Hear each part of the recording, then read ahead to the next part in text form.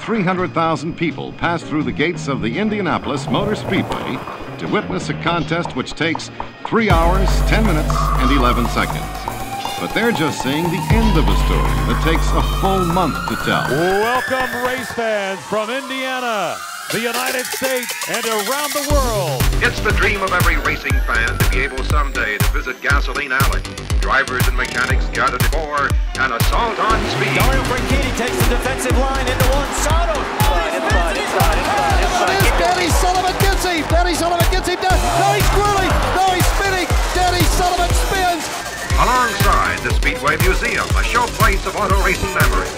A visit to the museum is a once-in-a-lifetime thrill. A scene that's being compared to Woodstock, almost as legendary as the race. What happened to the snake pit?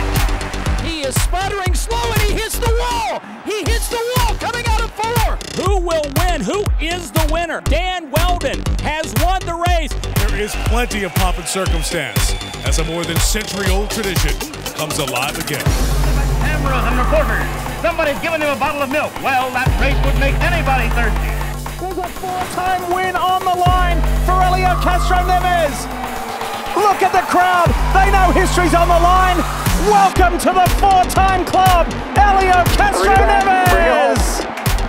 That is awesome. 33 cars, 200 laps around the most famous racetrack in the world. It is the greatest spectacle in racing. It is the Indianapolis 500.